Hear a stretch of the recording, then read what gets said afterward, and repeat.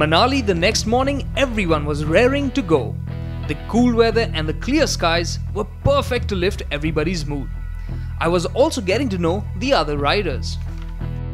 It's my first ride, so for me the bike plays an important role, my ass plays an important role.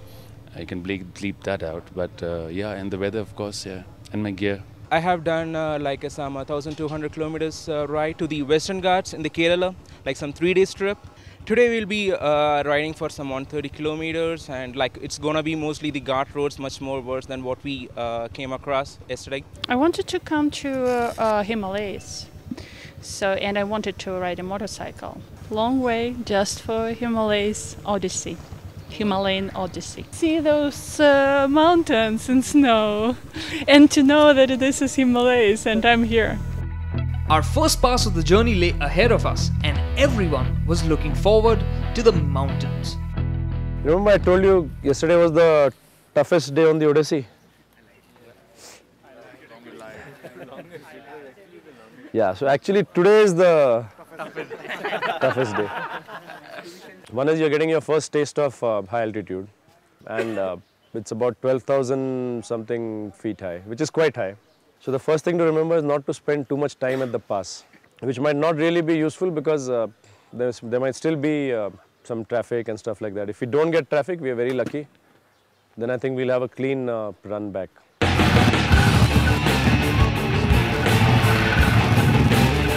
Rohtang was the target.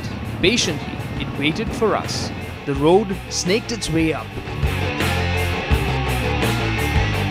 coiling back and forth, taking us higher and higher into the colder, treacherous terrain.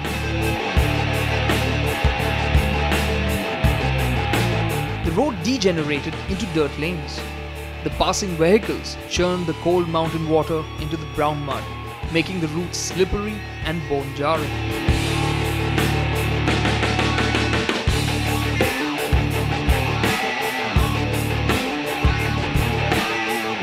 But we kept climbing. The clouds seemed to be hiding the pass.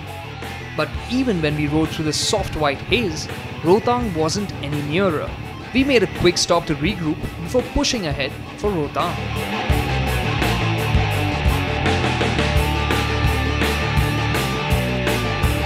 It makes sense to take small breaks for snacks and some rest as you tire very quickly in high altitudes. It's been challenging. I think it's just the beginning now, because until now we had proper roads. We could cover them in good time. Now is where the challenge starts, from Rohtang and beyond, where we don't know how the conditions are going to be, how the road is going to be, how the weather is going to be. So no one knows yet. So it's going to be a surprise for all of us.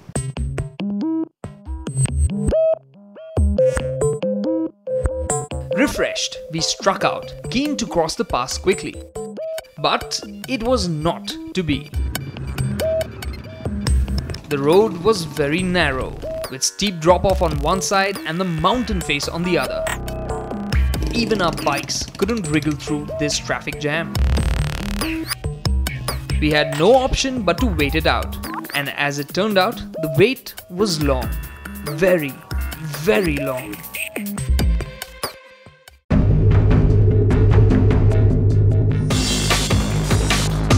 Finally, when the traffic started moving, we came to the cause of the jam.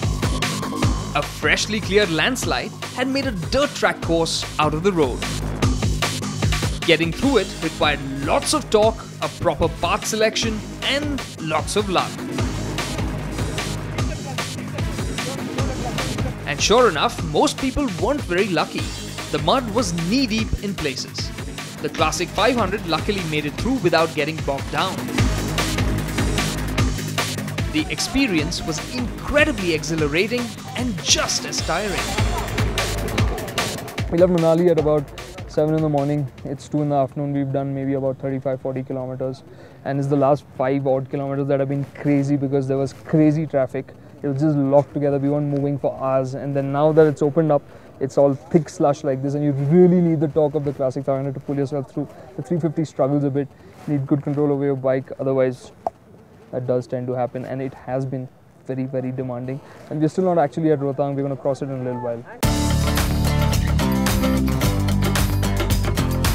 Once all the bikes made it through the slush, we rode up to Rohtang. With the white mist around us, I sat down to have a quick bite of rajma and rice to energize myself.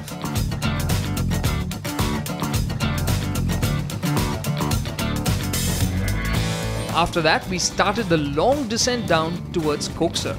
The route seemed to wind even more vehemently on the way down. The rough road made progress slower still. But with the mountains now to give me company, I didn't mind it at all. The road at some points was so narrow that I had to pull over to let trucks pass.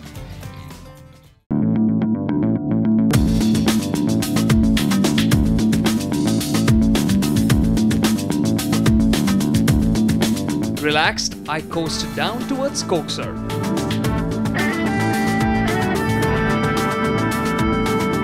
From here we headed on towards Kelong.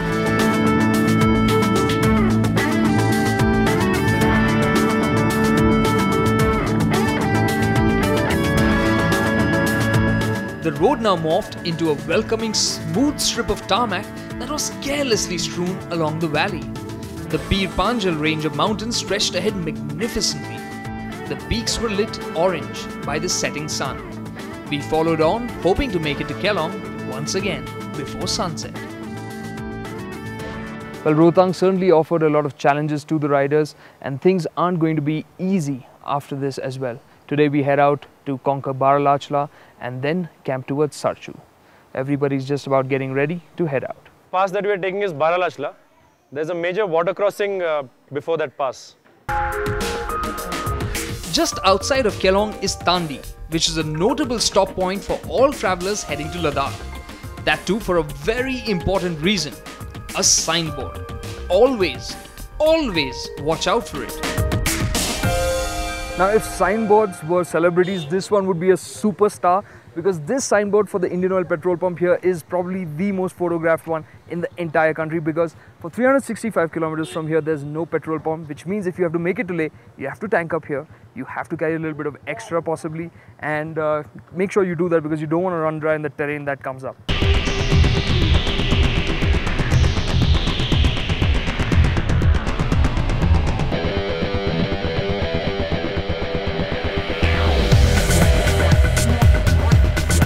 Like I said, the terrain can be tough, but I was caught unawares by the road. It was primarily dirt and rock. It made life quite difficult. The dust kicked up by the vehicles made it almost impossible to breathe.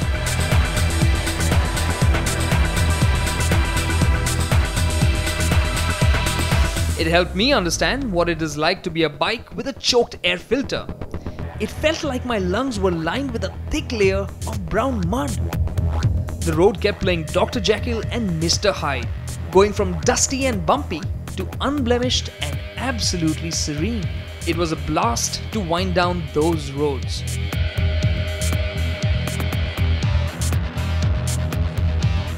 Every now and then, a few drops of rain would pitter down from the sky, which meant making a stop to put on rain gear. A frantic and tiresome activity, but it beats getting wet in the cold climate. At our next regroup point in Darsha, all the bikes had to be registered with the police checkpost before heading on towards Sarchu.